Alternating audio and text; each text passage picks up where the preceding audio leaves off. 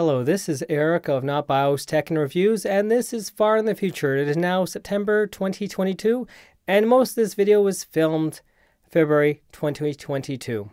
The video footage is all chronological order other than this part where we're in the future. You're going to see the walls are different, and the audio probably sounds different as well.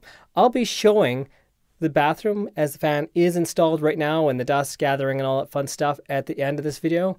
But for now, let's get started.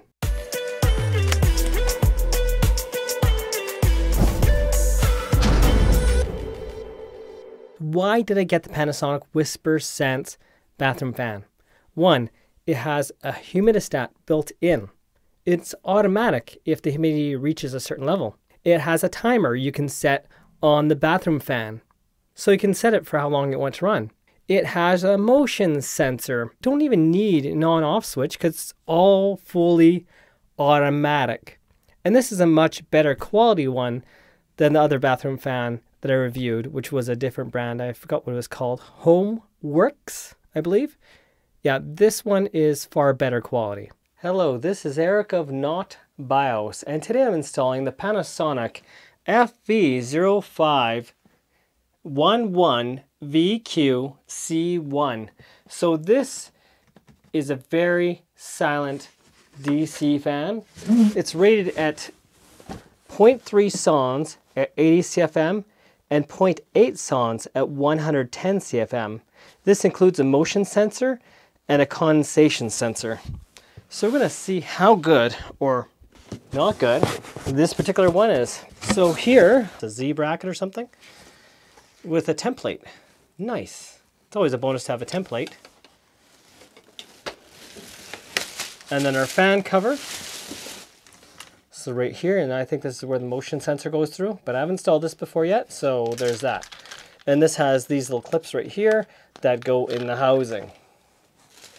And then we have our lovely manual, which I haven't read through yet. This is the first time ever I've opened this box. And then we have our fan with our dials all right here. 50, 80, and 110 CFM humidity sensing. Sweet. So this actually has a humidistat in it, not just condensation sensing. It also has a timer. Here's our CFM, here's our humidistat, and then right here is our timer. So you can do 6-inch or 4-inch to here. This is where your electrical goes through. So if you have one of those plastic devices there, I guess they call them 4004s. And then of course, we'll set our switches as we go after. So I'm going to install this, and I'm going to do it the simplest way. So if that means the bracket here is the simplest way or not, well, I'll find out when I get there. So what would make this bracket fairly simple? As you can see, it can go right to your wall studs since you have screws on each side. And here normally would go to some other mounting to, this won't mount very well to drywall itself, but yeah, we'll see how that works out. And right here that was taped down, this is our motion sensor. So that's pretty sweet. That's going to go underneath our little plate there so we can actually be seen. Let's say if the motion sensor is too sensitive, you can always try covering a part of this with tape or maybe even a little bit of whiteout on the side. But hopefully it's going to work for our needs in this particular case. Right now what we see are two different holes. The old ceiling fan is right here, but now I'm putting it over the shower. And I'll show you the hole. I made it bigger on purpose. So since I have drywall, this actually complicates things a little bit. I can't use that Z Flex mounting bracket. And I need to leave a gap here with a little gap on this so I can actually put the vent properly into place. So I have right now wood right here, and I'm going to mount the screw holes to the wood. And then I'm going to use another piece of wood at the front here, and then put screws through here or here to give a good bracing.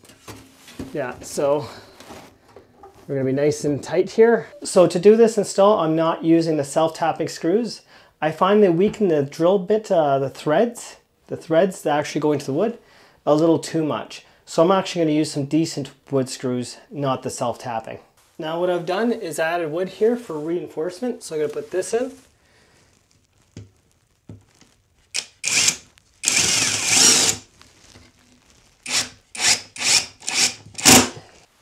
Now for the top end, I'm gonna actually attach this wood with drywall screws. And then that's gonna go over top, and I'm gonna drill the actual screw holes here. There'll be a little bit of a gap, but that's fine. It's gonna be nice and reinforced and nice and tight. So right now we have 4 screws here. They're all nice and tight. So this would be sufficient. And when I go in the attic, I'm gonna slide this on. And of course the extra gap that you see right here, where you see the little blackness hole through it, is so I can slide this on. Now on the front face, we now have our connection for our electrical inside this little box. Take that off, and we're left here, at least the Canadian American version, these 3 wires. The green is always the ground, bare copper. This is supposed to be the neutral, which white normally in Canada and the US is neutral. But your wiring for your house may not be correct. So what do you do if your house wiring is not correct or you're not sure? If there's power to it, it would actually, the wire itself, you'd hear a buzzing sound. Let me take this socket, for instance, right here. Where there's power, this will make the sound. So this is normally where your common neutral is, and your hot. Hot means there's power to it, and that's what normally the black wire is. However, Europe, your color codes probably are different. So you may wonder where you put wires through. You'll put wires through this here, so you'll need a flathead or something to actually jam this out. And then you put one of these here. Through this is a 1/2 inch. So it's commonly referred to as a 4004. So as you can see right here, they're commonly referred to as a 4004. The particular one I have is a box of these. So I'm going to stick that through the hole, and you want to make sure that your wire can go inwards. So if your connection is like this, it can slide in. So you want to be able to go in your box and not pull out of the box. So if you're not sure of how to put this goes inwards. So we're going to use the small end right through here. So the wire will slip through here and stay tight, nice and secure, where this end right here, this tip that's inside, is pushing outwards. So if you were to pull the wire this way, it won't go out of the box. And use your non-contact tester to make sure your wires are correctly energized. The easier way to install this is you actually line this up between the studs in your attic. If you have drywall already there, you're gonna line this up between your studs. These tabs are sticking up, they're gonna stay sticking up. Okay, so you're gonna line it up right against your studs. You're not gonna have a gap like this. You're gonna have it tight against each wooden stud where you plan to install it. You might wanna put a small screw through here so it can't open or close, and keep it exactly the same. Next, once you have your hole cut, using that cardboard cutout to actually make your hole, and if you watch the rest of the video, you'll learn how to do some of this. You're now gonna put the vent itself, which has a lip, underneath this. Then you can get that big square of the vent fan and stick it up into it. So you're gonna stick your fan vent up into it. It's gonna be right up here and right up here underneath this here. The reason you're doing it that way and not over top is you want it airtight. You don't want to suck air from your attic. You want to get this against the drywall. So that way, once you have your hole open, you can put the screws in, hold your vent onto it, screwed into this, and then you attach these screws to your studs of your wall, and it's nice, snug, and done properly. And of course, then you'll be connecting that screw back that holds that front face on and reattaching the power within it. So what I installed in the bathroom here is known as a blank face GFI receptacle, as you should be able to see on this phone. So if I want to turn it off, it's off right now. And if I want to turn it on, I simply power it on. And since the bathroom fan is here, it'll turn on. This fan does have a wrap up, so once it senses my motion, it turns on automatically. So I've been using this since February. This is September 2022. And we can see it collected a decent amount of dust. So I'm gonna give this a quick wash. The motion sensor itself clips into here and normally run the wires along here. It's a bit of a pain because as you pull it off, this thing can slip out. Is the motion sensor a bit of a pain? Yeah, because I have to clip it into place and have to be careful not to let it sag too much or else it'll just come right out. It's a very good quality. It's working great so far still. It's of course been since February to now, and the cold does not cause a problem with this. Unlike the cheaper Homeworks fan that would get really loud, the motor would get really loud on that one, but this one it seems to work well even despite the cold. It reached about -25, -30-ish here, so it was working fine. So that was good. So cleaning this unit was a bit of a pain because the dust really did stick. So using garden hose or something with a bit of pressure would be a good idea.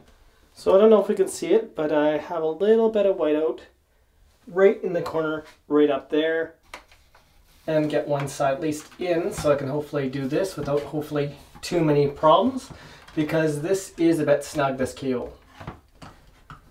More snug than I prefer. I don't even run the cable along this tray because it's just too tight for my liking and I'm too high up. Now if I had a stool or something that to raise my level, I guess I could do that simple enough, but no, I'm not going to. And let's get that water off that outside. And now the fan is ready to use. So the Panasonic Whispersense fan seems to be quite good quality, not a problem so far. I purchased it back in February and it's now September 7th. No problems yet. A little bit of dust buildup. It's a little louder than I would like, but it's manageable. 4-inch venting is what I used. Now, is there anything else to note? Well, it is quite sensitive, so you may need to cover just a part of that motion sensor with a liquid whiteout, which is what I did, just on the corner, just a little bit, if it's turning on when you're out of the room. For some people, that has been the experience, as I've seen other people note that on reviews. When it comes to install, this is a little bit more difficult, I find, than some other fans I've installed. The Z bracket could be useful if you install it the right way. So my idea is you have the Z bracket, you install everything just underneath it so it's all facing against the drywall, and you screw in the sides.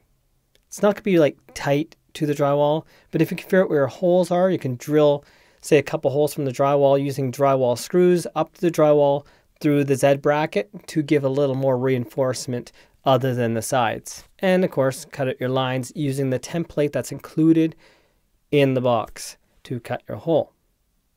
This is Erica, not BIOS. I hope you enjoyed this install and quick review of the Panasonic Whispersense bathroom fan. Thank you for watching. Don't forget to subscribe to Not BIOS Tech and Hardware, and, well, Not BIOS Tech and Reviews now, and help this channel grow. And also, have yourselves a most wonderful day.